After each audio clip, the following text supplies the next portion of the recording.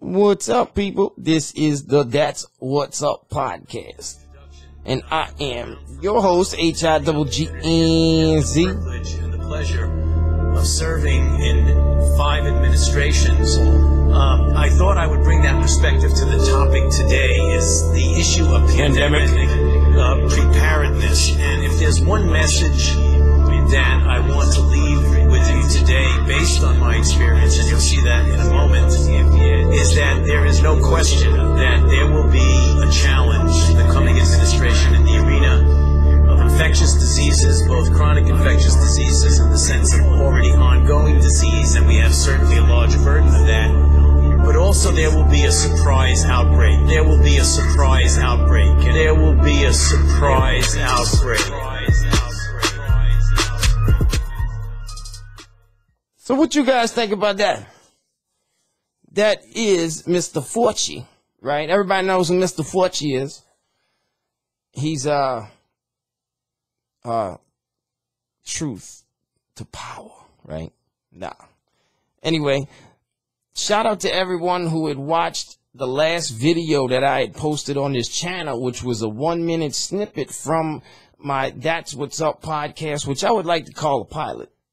Done on another channel. This is the first official episode. We're going on my channel, revamp this thing.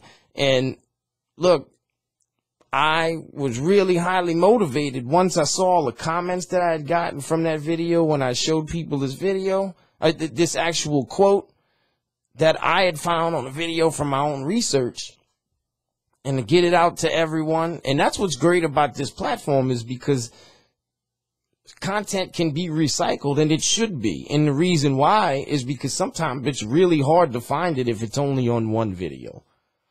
But I am really impressed. It was a lot of feedback, and it wasn't just a couple words. Nice, really good job. It was intricate details where people were really emotional. And when people write you in paragraphs, that means they really got something to say, you know. And we are, this is May 12th.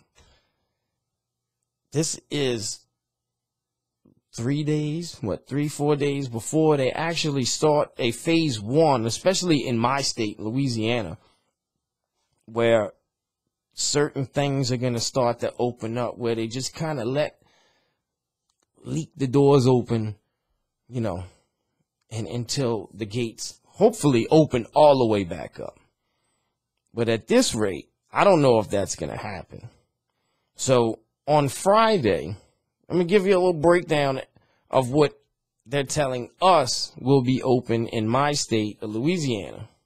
Okay? And this is with a 25% occupancy limit. And I think this is being told federally too. So gyms and fitness centers. All right? Barbershops, hair and nail salons, casinos and video poker, theaters, racetracks, museums, zoos, aquariums, no tactile exhibits. And for all my bar heads looking to party and get down and do it big, hold your horses. Bars and breweries with LDH food permits. And with that being said, it's going to be no bar. It's going to be tables. And they're going to be spread out a good 10 feet apart. Nice distance where you guys are going to have to keep away from each other. They're going to sanitize everything 3 or 4 times. They should open up. You know how when you go to like the beach and they got those waterfalls, but you turn on the shower, cool yourself off, a little mister or something like that. They should, as soon as you walk through, just hit you with the sanitizer, a little psh, spray in and out. Right? Every time you walk in and out the bathroom, you get hit with sanitizer. Because that's what this shit's coming to. It's sad.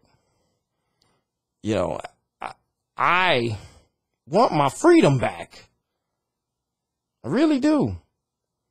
You know, I want things to come back to normal. And I think everybody's just kind of starting to get a little worked up. But you know, people are resilient and they're patient. But the day that you tell them that you can't do this anymore, which they haven't said yet, you're going to have problems.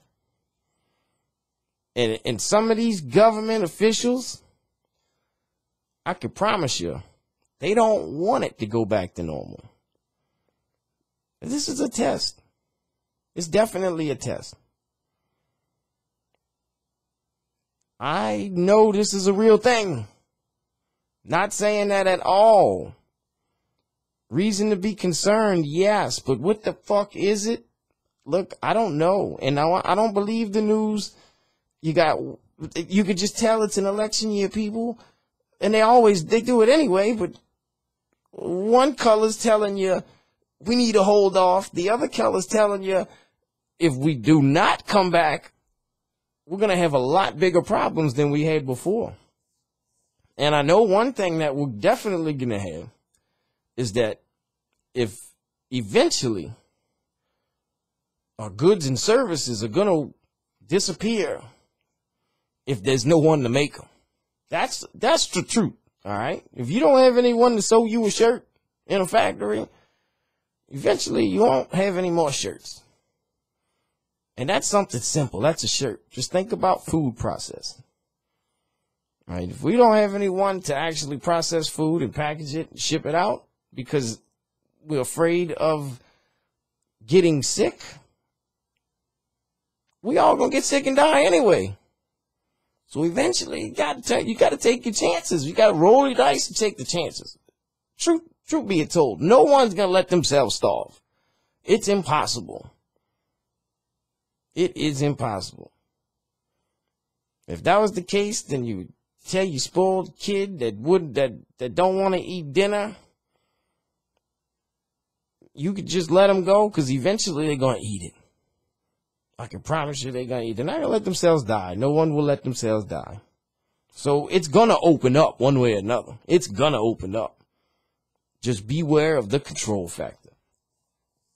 Now, it is a real thing, though. And I'll tell you this. I listened to this podcast today, Rogan's podcast. They had a guy named Michael Yo on there who's actually, who caught it. He gives this full detailed story about how he caught it. But I want to keep it real simple because this was the one thing that stood out to me the most. Question everything, right? No. My doctor... Did they put you on a ventilator? No. My doctor saved my life. My doctor said, if we put you on a ventilator, he says, because a nurse brought it up, should we put him on a ventilator? And he goes, no way. If we put him on a ventilator, he's going to die because his body is going to say, okay, this machine is breathing for us. We don't need to work anymore. And your body shuts down. If you heard in New York, 80% of the people put on ventilators die. And that's why you think? I think that's why I survived. I've heard that. Now, when I heard that, I was like, whoa. And the reason why I was like, whoa, was like this. Two reasons, because I heard it yesterday. And shout out to the people who actually commented on my Fauci video where I showed actually what was in the intro. And this was one of the comments, one of the links in the comments. And I'm not going to say it because if I say it, you get trouble, right? You can get trouble. There's some automated shit clocking what we do, because I can promise you, because when I drop a mixtape on YouTube, I get that email immediately. All right? If I'm using someone else's content, I get that email immediately. Check this out. I want you guys to go look that up with a www dot and then a .com at the end of it, okay? It's a movie that's supposed to come out over the summer. There's a doctor that's being banned off YouTube for being one of the first ones to speak out that is a part of this project. She said the same thing about the ventilators. So what that comes into question is right now, you know, it's a cloud full of smoke, right? It's like kick-ass ask questions later kind of attitude.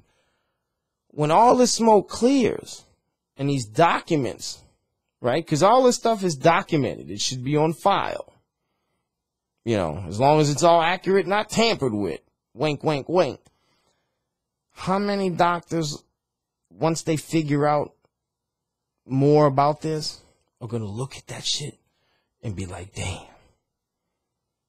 I lost X amount of lives because using that machine that we begged and pleaded for.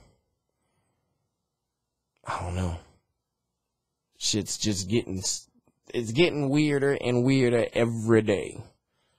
And with that being said, this is the That's What's Up podcast, and I'm going to end it like this. Questioning you. First episode, I got to ask you, what's up? I don't know. As we ride out, we're going to listen to this music. This is the End of the World remix, which is, you know, the old R.E.M. song. I turned it into my version of it. That's great, it starts Comment, with like, an subscribe, share, outbreak. follow. Bad snakes and aeroplane. Dave Chappelle thinks it's stage.